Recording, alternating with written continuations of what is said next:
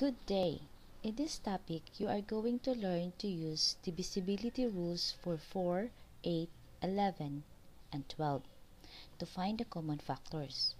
Using divisibility rules of 4, 8, 11, and 12 will help you find the factors of a number. At the end of this topic, you are expected to first, use divisibility rules for 4, 8, 11, and 12 to find common factors. And second, appreciate the use of divisibility rules for 4, 8, 11, and 12 find common factors. But first, let's recall what we have learned in the previous topics. The divisibility rules for 2, 3, 5, 6, 9, and 10. A divisibility rule is a simple way of determining whether a given number is divisible by another number. It can be used to quickly find the factors of given numbers. Divisible by another number means a number can be divided by another number without any remainder. In the previous topic, we have learned the divisibility rules for 2, 3, 5, 6, 9, and 10. Let's recall what we have learned by doing the exercise below. See if the numbers in the first column are divisible by 2, 3, 5, 6, 9, or 10. Mark X on the corresponding columns.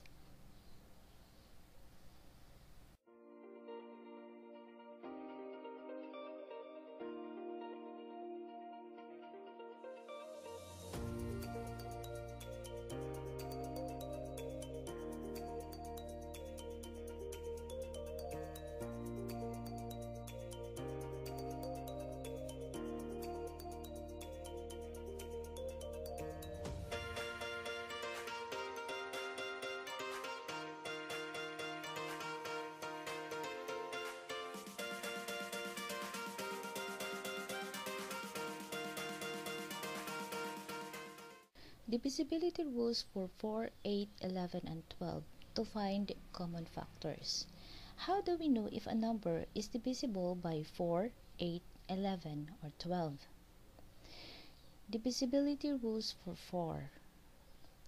A number is divisible by 4 if the last two digits form a number that is divisible by or multiple by 4.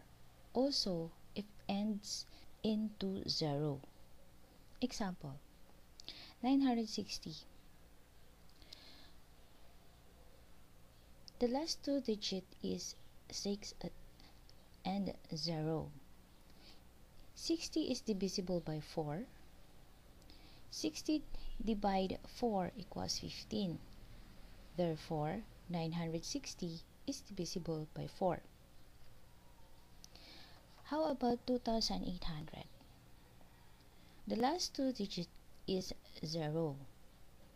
Is 2800 is divisible by 4? Yes, because the last two digits composed of 0. Therefore, 2800 is divisible by 4. Divisibility rules for 8. A number is divisible by 8 if the last three digits form a number that is divisible by or multiple of 8. Also, if it ends in 3 zeros. Example, 1768. The last three digits is divisible by 8. 768 divide 8 equals 96. Therefore, 1768 is divisible by 8. How about 2000? Is 2000 divisible by 8? Yes, because the last three digits composed of 3 zeros. Therefore, 2000 is divisible by 8. Divisibility rules for 12. A number is divisible by 12 if it is divisible by both 3 and 4. So, meron tayong dalawang conditions. Example, 960. 960 is divisible by 3. Let's add. 9 plus 6 equals 15. Divide 3 equals 5. Is 960 divisible by 4? 60 divided 4 equals 15. So both conditions are satisfied. The divisibility by 3 and divisibility by 4.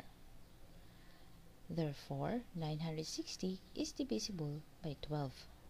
How about 5,724? Is 5,724 is divisible by 3? Let's add. 5 plus 7 plus 2 plus 4 equals 18. Divide 3 equals 6. Is 5,724 divisible by 4?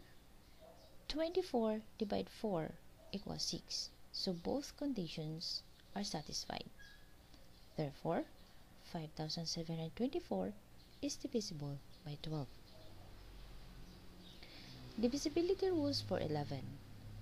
A number is divisible by 11 if the difference of the sum of its alternating digits is 0 or any number that is divisible by 11. Example, 891. Let's add the first and the third number. 1 plus 8 equals 9. Minus, let's get the second number, 9 equals 0.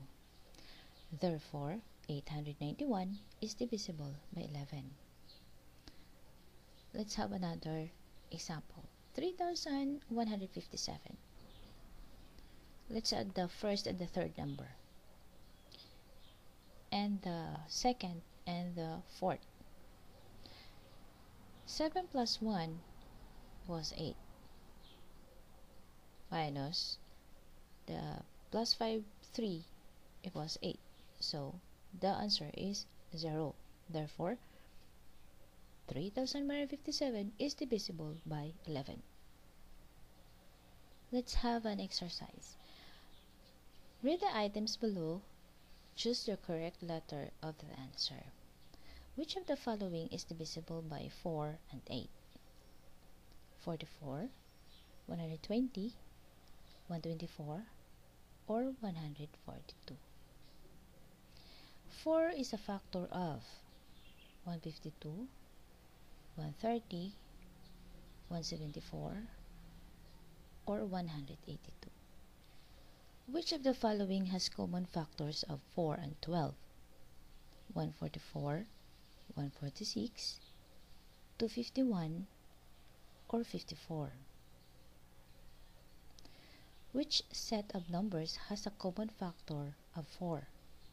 32, 46, 124, 154, 36, 42, 54, 122, 28, 46, 82, 132, or 24, 48, 128, 232. 11 is a common factor of 143 and 275, 143 and 432, 324 and 214, or 182 and 43. Let's have another exercise. Read the mathematical statements below and find out whether they are correct or not. If a number is divisible by 4, it must be divisible by 8. No. Only number that divisible by 8 are also divisible by 4. A number is divisible by 4 if its last two digits are divisible by 4. All numbers ending in 0 are divisible by 8. No. A number is divisible by 8 if the numbers formed by the last three digits is divisible by 8. If a number is divisible by 8, it must be divisible by 4. Yes. A number is divisible by 8 will be divisible by 4, as 4 is a factor of 8. The sum of two consecutive odd numbers is always divisible by 11? No. If a number exactly divides the sum of two numbers, it must exactly divide the numbers separately. Yes. For example, sum of 2 and 4 is 6. 6 is divisible by 2. 4 and 2 are both divisible by 2. The explanation by number 4 is if the difference of the sum of its alternating digits is 0 or any number that is divisible by 11. Here are examples of numbers that are divisible by 4, 8, 11, and 12. Let's find out why the given numbers below are divisible by 4, 8, 11, or 12. Put a check mark in the corresponding column to identify whether each number in the first column is divisible by 4, 8, 11, or 12.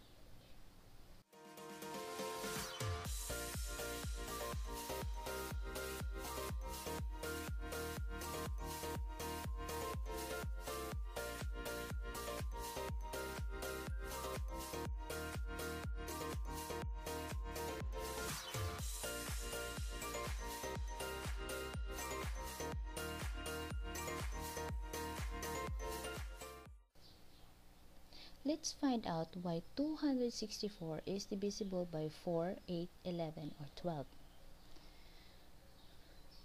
Divisible by 4, 264.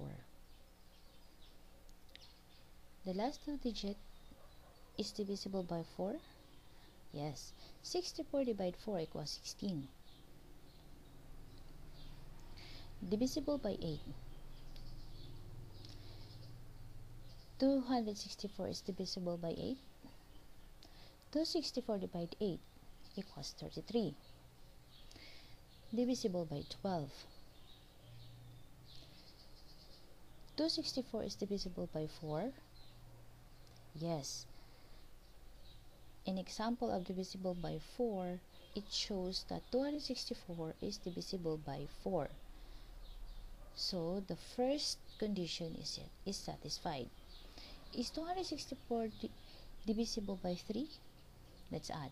2 plus 6 plus 4 equals 12. Divided by 3 equals 4. So the second condition is also satisfied. Divisible by 11. 264. Let's add the first and third number. 4 plus 2 equals 6. Minus, let's get the second number, 6 equals 0. This means that 264 is divisible by 4, 8, 11, and 12. Now let's find out if 176 is divisible by 4, 8, 11, or 12. Divisible by 4, 176. Is 76 divisible by 4? 76 divided 4 equals 19. So divisible by 4 siya. Divisible by 8. Is 176 divisible by 8? Yes. Divisible by 12. Is 176 divisible by 4? Yes. As an example, in the first solution, it shows that 176 is divisible by 4. So the first condition is satisfied. How about 176 is divisible by 3? Let's add. 1 plus 7 plus 6 equals 14. Divide 3 equals 4.6. So hindi siya divisible by 12. Only one condition ang nasatisfied. Remember, sa divisible by 12, dapat dalawang condition ang masatisfied. Divisible by 4 and divisible by 3. Divisible by 11. 176. Let's add the first and the third number. 6 plus 1 equals 7. Let's get the second number, 7. 7 minus 7 equals 0. This means that 176 is only divisible by 4, 8, and 11. Now let's find the common factors of 264 and 176 using the divisibility rules. Factors of 264.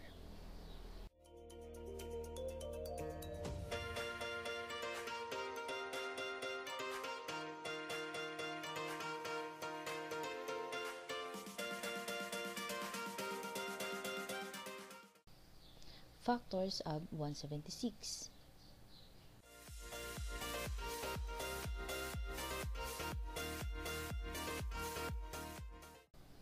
The factor of 264 is 1, 2, 3, 4, 8, 11, 12, 22, 24, 33, 44, 66, 88, 132, and 264.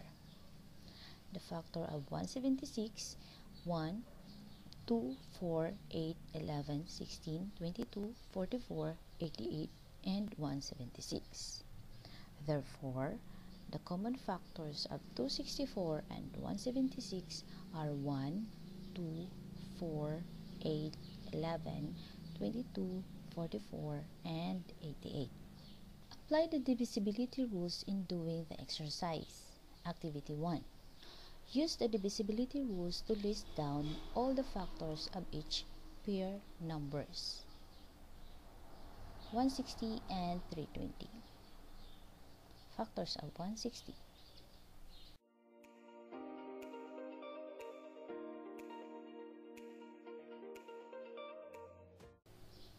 Factors of 320.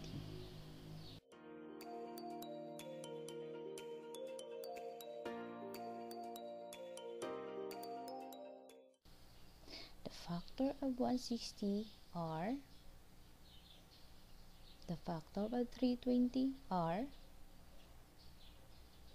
Therefore, the common factors of 160 and 320 are 1, 2, 4, 5, 8, 10, 32, 40, 80, and 160. Number 2. 132 and 264. Factors of 132. Bali, pinapakita lang natin dito kung alin siya po pwede na divisible.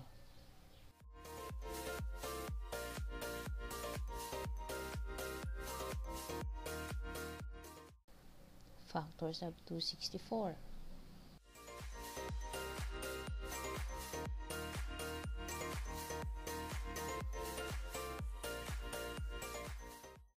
The factor of 132 are,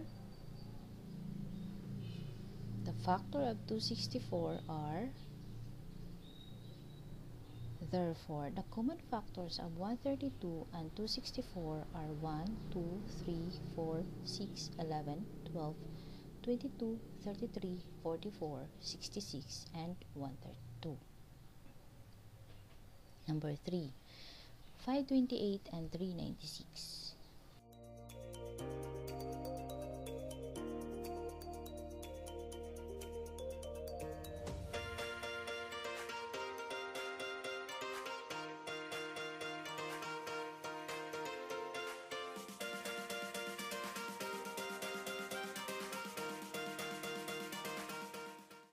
The factor of 528 are, and the factor of 396 are. Therefore, the common factors of 528 and 396 are 1, 2, 3, 4, 6, 11, 12, 66, and 132. 288 and 120.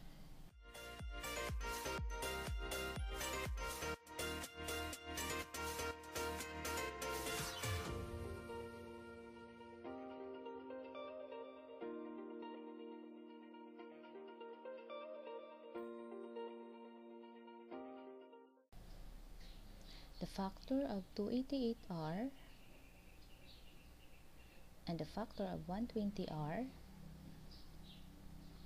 Therefore, the common factors of 288 and 120 are 1, 2, 3, 4, 6, 8, 12, and 24. 240 and 112.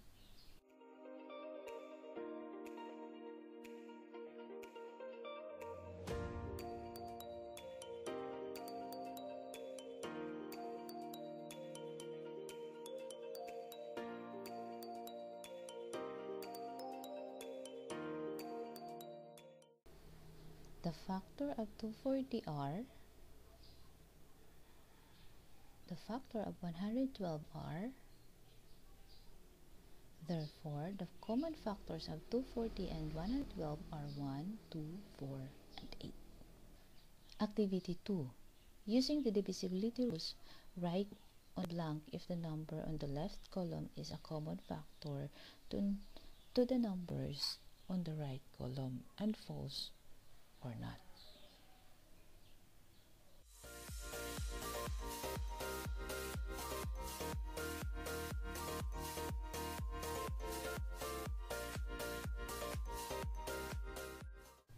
Activity 3.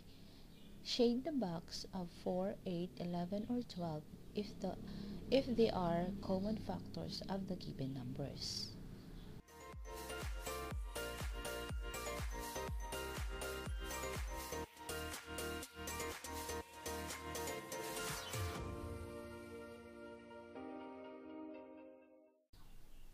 How do you use divisibility rules for 4, 8, 11, and 12 in finding the common factors?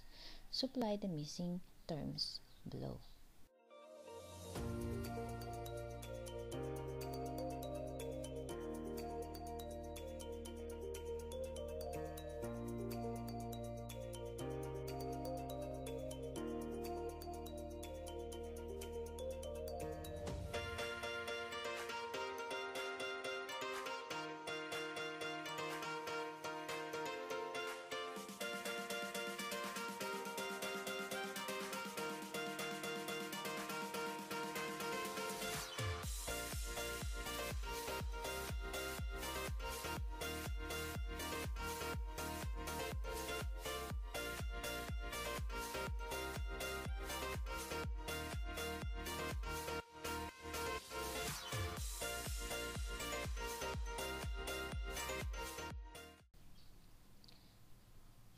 Use divisibility rules to help you solve the problem inside the box.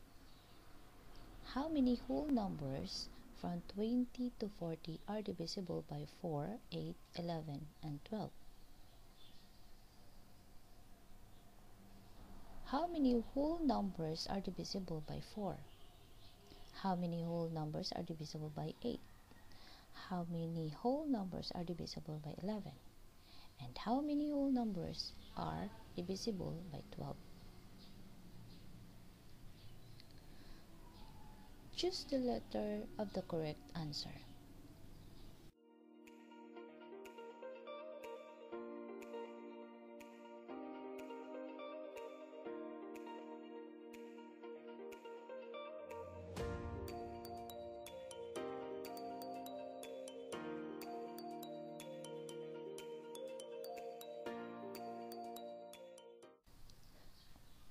Which of the following numbers are divisible by 11? Medyo malaki ang number na ito, kaya ipakita natin yung paano siya isolve. A. So, inad natin ang second, fourth, and sixth number. So, 5 plus 8 plus 4 equals 17. Tapos, inad natin ang first, third, and fifth. 3 plus 6 plus 1 equals 10. So, 17 minus 10 equals 7. So, hindi letter A ang sagot. How about letter B? So, 8 plus 9 plus 6 equals 23. Inad din natin yung first, third, and fifth. 4 plus 2 plus 3 equals 9. So, 23 minus 9 equals 14. So, hindi rin. How about letter C? 2 plus 7 plus 9 equals 18. 1 plus 4 plus 2 equals 7.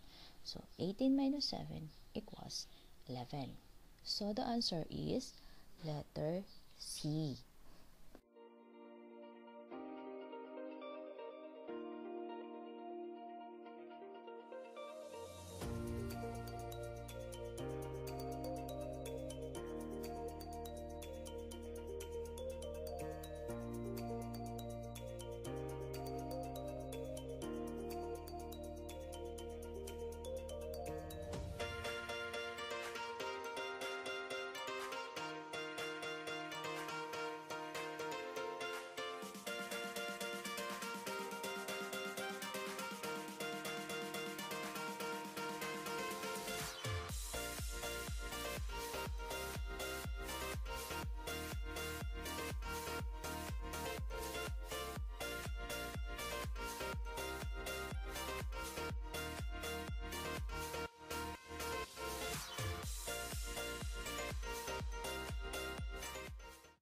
Read the items carefully. Choose the letter of the correct answer.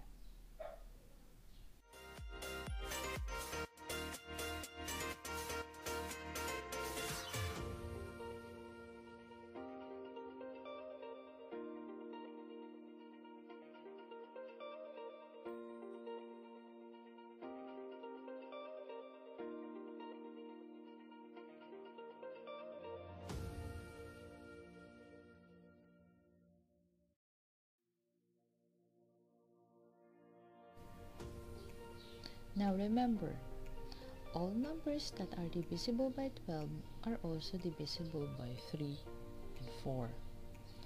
All numbers that are divisible by 8 are also divisible by 4. A number is divisible by 11 if the difference of the sum of its alternating digits is 0. Hanggang sa muli!